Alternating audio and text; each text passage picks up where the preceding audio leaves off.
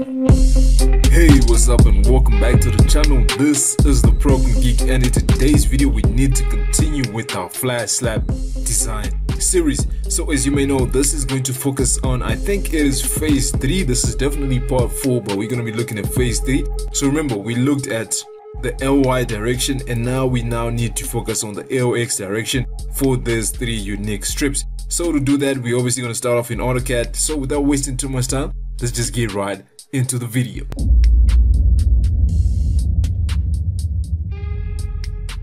Okay, so as you already know, we need to start doing phase 3, which is set strip A in LX direction.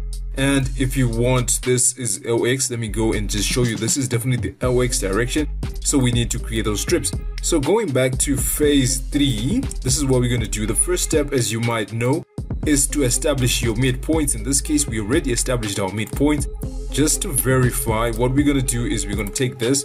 As you can see, this is 2500, and it is similar throughout the entire slab. Now, as you can see, it's similar throughout the entire slab.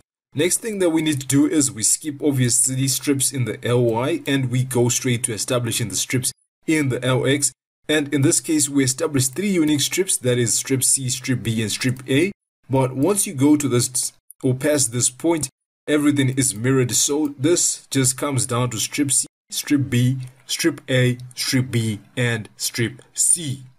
This is in the LX direction, remember. So once you have done this, you have established your slab strips. The next thing that you need to do is go and isolate the central strip, because remember, we always do one strip at a time. Okay, once you've done that, you've isolated your central strip, and there you go, which is going to be 5000 in width. Next thing that you're going to do is you're going to create, obviously, the column and the middle strip, right? And in this case, the middle strip is going to be, or rather the column strip is the one that is in green. That is going to be 2500, and also the middle strip, which will be either to either side of this, will be 1250 and 1250, but this tool just gives you 2500, so you're still good to go. Once you've done this, next step is to just know that yes, your slab depth and panels remain the same as above, so the depth of your slab is going to be 250. Once you've noted that the depth of your slab is going to be 250, the next step that you just need to do is you go to Prokon, and obviously now we need to do that. So go to Prokon, but already I had it open, and as you can see, we're already going to have strip A in the LX direction, which is what we're going to be doing, right? The input stays the same, 25, 450, 250, then 0, D, 40, 40, 1.4, 1.6. The rest is self-explanatory. We talked about this, and remember, yes, the code of practice that we're using is BS 8110. 1997. So click OK, and we're good to go for the next step. Okay, so in the next step, once we are done with the input, what we have to do is just look at the sections. In this case, around, let's see, is our breadth of the OB still 5000? And if we check with the central strip, it is definitely still 5000, so we're good to go. And what about D? D, remember, it's still 250, so we're good to go when it comes to the depth of the slab. Next, we're looking at the spans. In this case, we now have 2 spans. Is that correct? Yes, it is correct, because remember, we now have 10 meters this side, and each is divided into 5. If you want to verify this, what we can do is, let me just show you again, annotate, linear, and we're going to go to this point, and right, so I snapped to the wrong point. I'm supposed to snap to the grid, and as you can see, it is definitely 5000. So we have 2 spans at 5 meters. Each is 5000 divided by 1000 gives you 5 meters. Next, what you do is, after inputting your spans, the next you go to the supports, and in this case now we are switched. We now have 300 and 230.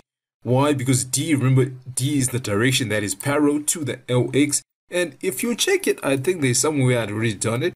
There, as you can see, 300 is this side and 230 this other side. So the direction that is parallel is definitely 300, so that is 300 throughout and 230 throughout. And the reason why we're not using columns, I have already explained it to you. We want to maximize the moment that is going to be carried by the slab, so we're just going to do that. And once you're done with the supports, next thing you have to go is to go and click on loads, and in this case, let's see to the Excel and see what our loads need to be. So once you come to Excel, you remember the process is still the same. You no longer need to include the thickness of the slab. All you have to do is take care of the screed, and in this case, what is the length that we want? In this case, the length is 5000. So what we're going to do is we're going to change, okay, sorry, back to Excel. We're going to change this from 2.5 to 5. and that gives you 5.75. So indeed 5.75 is correct, and we just want to put this as screed load and copy that, Control C, then Control V, and just remember down there you need the live load. And let me just finish typing it throughout. Live load, Control C, and then you have Control V. There you go, and Control S to save. Remember, you don't have any wind load, so next step you just go and click on view. So once you click on view, as you can see, you have the elastic deflections, right? This is your elastic deflections. And if you go to long-term deflections, you have 4. And as you can see, nothing is scary and nothing is concerning to us. Moments and still, you don't really have to worry about this. And the next step, what you're going to do is you're just going to go. And as you can see, for the shear, if you go to the steel that's required for shear, you actually don't need any steel for shear. Because as you can see, the concrete section is actually able to take care of it by itself. And the next, we'll just check for it once we go to punch and shear and see the reinforcement that we need to include. So after you're done, next step is go to reinforcing. And in reinforcing, as you can see, we want to start off with the column strip. So we're going to choose detail it as type 3, which is 3 flat slab column strip.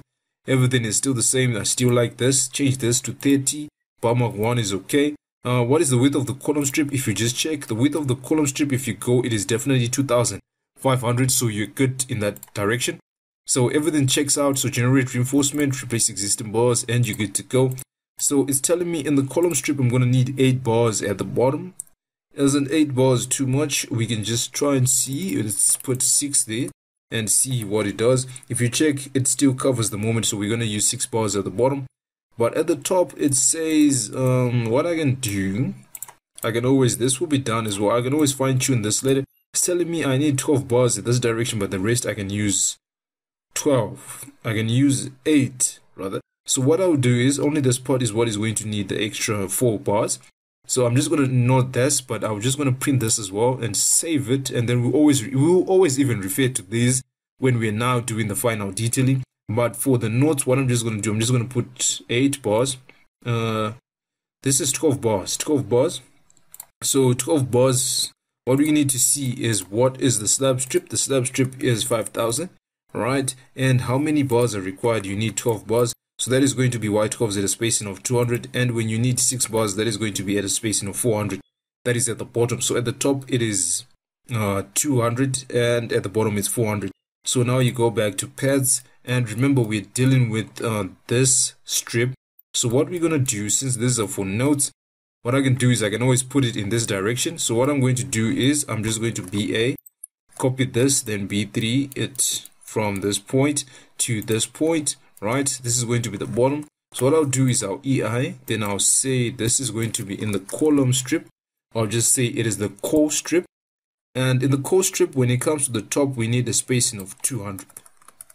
And what we'll do is let's just take it down like this, so that at least it fits where we want it to fit. Does it fit? Doesn't quite fit. So we're just going to EI and change it to something like this. And B4, as you can see now, it is quite good.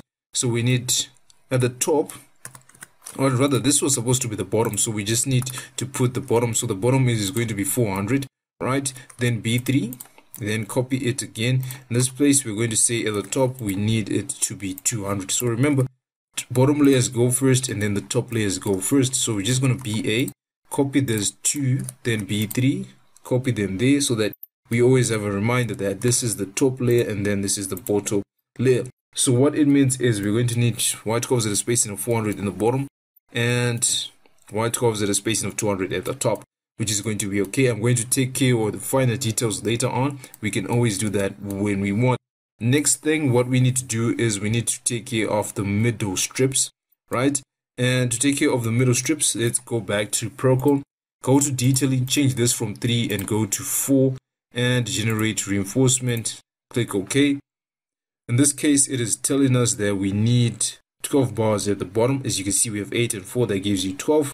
And at the top maximum, you're still going to need 12 bars as well. So in this case, what is 12 bars in the middle strip?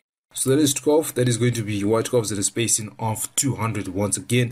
So I'm going to go back, right, and B3 and copy it there. And what we're going to do is B4, move this one up, because what we want to do is just to put it in the same direction, right? Now we don't want to waste too much size, so this becomes the mid strip. So in the mid strip we're going to use at 200. So remember that in the middle strip you're going to need at 200, whether it's at the top or at the bottom, although we're going to fine tune it later on. So these are the notes that we just wanted to put. So this is it. We have done, we're taking care of strip A. So what we're going to do is we're going to wrap the video at this point, and then we're now going to look at part 5, and then we take care of the other 2 strips. So thank you very much for tuning in. If this is your first time, please subscribe. If it is not, please leave a comment and a like, and I'll see you in the next video.